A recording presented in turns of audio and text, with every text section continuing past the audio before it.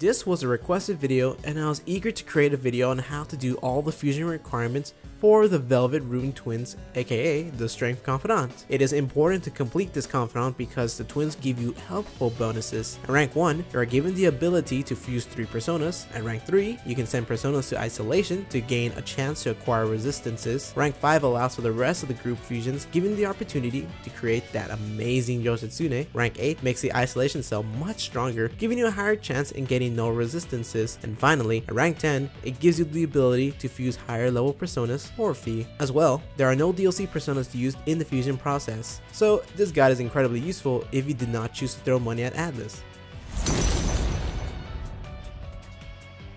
Let's get started with rank 1, Jack Frost with Mabufu. Of course, we're starting out with a basic requirement, which is Jack Frost with Mabufu. You can get this early on in the first palace by recruiting Bareth and then creating an Apsaris, which can be done with a fusion with Oberyn and Bicorn. The first requirement is to be level 11 to create Jack Frost. Once you have fusion Jack Frost, you should have enough experience due to having the Magician, probably at least rank 1 by this point, give enough experience to level it up to 12 to learn Mabufu. If it is not enough experience, or you did not have the Magician in rank 1, leveling Jack Frost to level 12 should be easy enough as it is just one level from its initial state.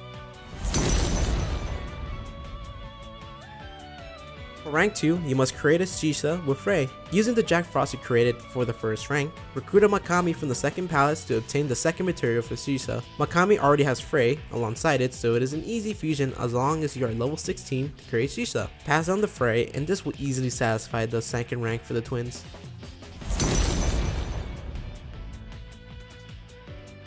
At rank 3, you need to create a Matador with Magaru. There are two ways you can create this persona. The first is the McCoy, which is obtainable in the second palace, and Regent, which is a treasure demon that is revealed in the second palace as well. Fusioning these two will yield a Matador, and Regent naturally has Magaru, so you can pass it down to Matador. The requirement is that you need to be level 19 to create this persona. An alternative is obtaining the Nekomata available in the third palace, and Oberyn, which is an easy fusion using these two early personas, Kelpie and Pyro Jack. Jack-o'-lantern, both found at the very first palace. Nekomata has Magaru passively, so it's an easy alternative if you didn't get an opportunity to recruit Regent.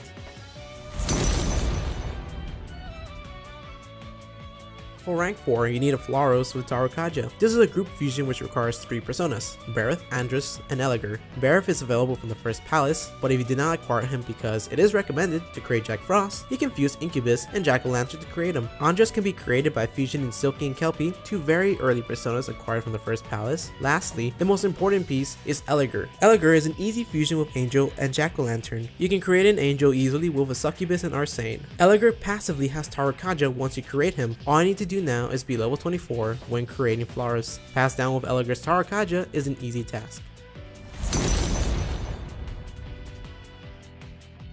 For rank 5, you need to create an Ame-no-Uzume with Dodge Psy. Hopefully by this point in the game, you have been leveling up Ryuji's Confidant, so that way you can create a Kinky. First, create a Jikokutin with an Othrus and Oni, which can be obtained by negotiating with them at the third palace. After you create Jikokutin, fusion it with a Nekomata, which is coincidentally found at the third palace as well, to create a Kinky. If your Chariot Confidant is high enough, it should reach level 27 to learn Dodge Psy. If not, grind it up 2 levels, which is not too bad in my opinion, to learn Dodge Psy. After you attain your Kinky with Dodge Psy, fusion it with Suiki. Suiki can be created using an Othrus and Matador, the very same persona required back in rank 3. From there, combine both Kinky and Suiki to make Ame-no-Uzume with Dodge Psy passed down by Kinky. The required level for this persona is 29.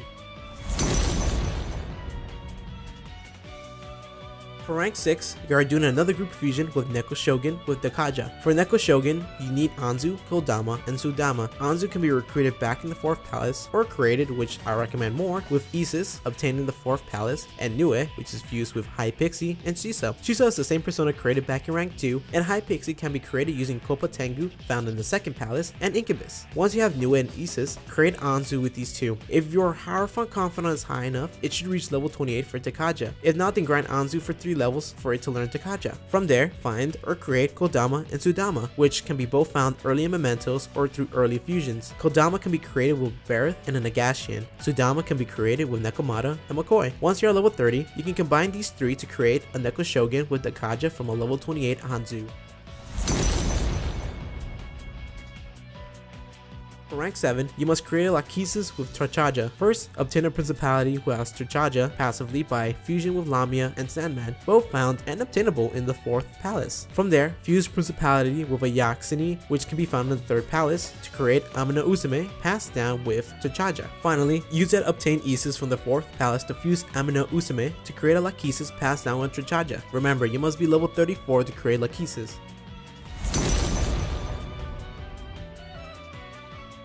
For rank 8, you must create a Hecatoncheries with Masukunda. You can create a Hecatoncheries using Unicorn and Lilim. Unicorn can be found late in the 5th palace or by an early fusion with Kinki and Isis, both personas needed in our previous ranks. Lilim is found in the 4th palace or easily created using Kodama McCoy, both personas obtained early on in the game. Lilim has Masukunda passively, so just fuse the two and create a Hecatoncheries passed down with Masukunda from Lilim. You must be level 42 to create this.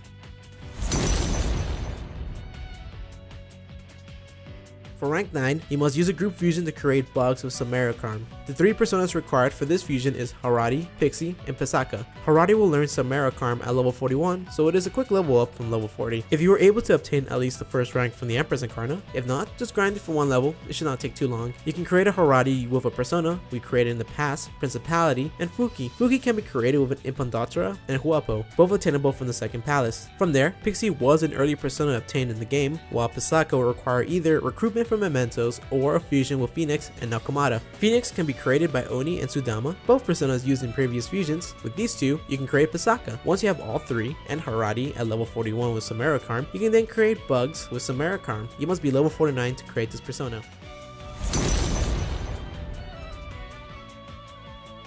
Finally, we are at the last rank, which is a Seth with high counter. Seth is a group fusion requiring 4 personas, which are Isis, used before in our fusions, Toth, which is found in the 4th palace, or in Mementos, Anubis, and Horus. First, let's create an Anubis, which surprisingly requires early personas, which are Pixie and Angel. In case you don't have Angel, you can create it using Succubus and Arsane. With these two, you can create your Anubis. Now, I did say before you can recruit Toth in Mementos and in the 4th palace, but in case you cannot obtain them, use that newly created Anubis and fuse with Yakini, which we needed before to create Toth. Rebuy your Anubis if you needed to fuse Toth. Lastly, create Horus using Kushinada and Hecatoncheries, which we needed for rank 8. You can obtain a Kushinada from negotiations in the 5th palace or with a fusion of Toth and Fuki. Once you have these two, fusion for a Horus. Now, with all these 4 personas, we can create a Seth. Now, you must be wondering why these personas don't know high counter and we need to put high counter on our Seth in the first place. Well, getting high counter on one of those personas will take a lot of your money and time.